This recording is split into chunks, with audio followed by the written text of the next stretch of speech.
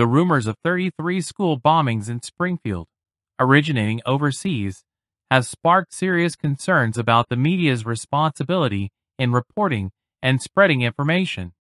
Many in the public perceive that some media outlets or commentators hastily link these threats to domestic politicians, like Donald Trump and J.D. Vance, despite a lack of solid evidence.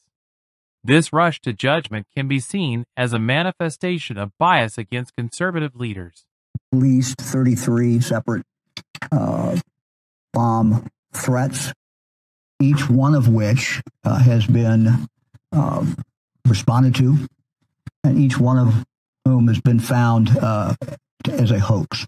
So 33 threats, 33 hoax.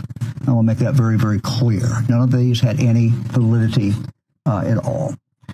We know that people are very, very concerned, and we have taken some actions, and in a moment I'll let Andy Wilson go into more detail.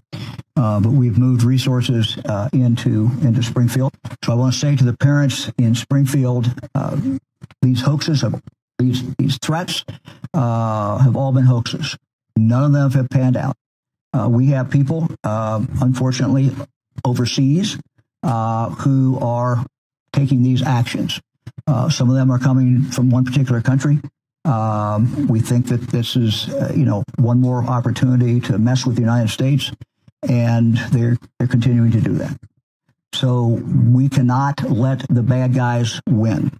Our schools must remain open. Public calls for apologies from media figures such as Lester Holt and Dana Bash underscore a demand for accountability. There is a strong sentiment that the media holds a critical role in shaping public perception, and when it spreads misinformation, especially on serious matters like school threats, it can erode trust and deepen political divides. The phrase, "Democrats will still present it was Trump," reflects a frustration with what some see as an ongoing trend of unfairly blaming conservative figures for negative events. This sentiment points to concerns about partisanship overshadowing objective reporting, with potential consequences for national unity and the quality of public discourse.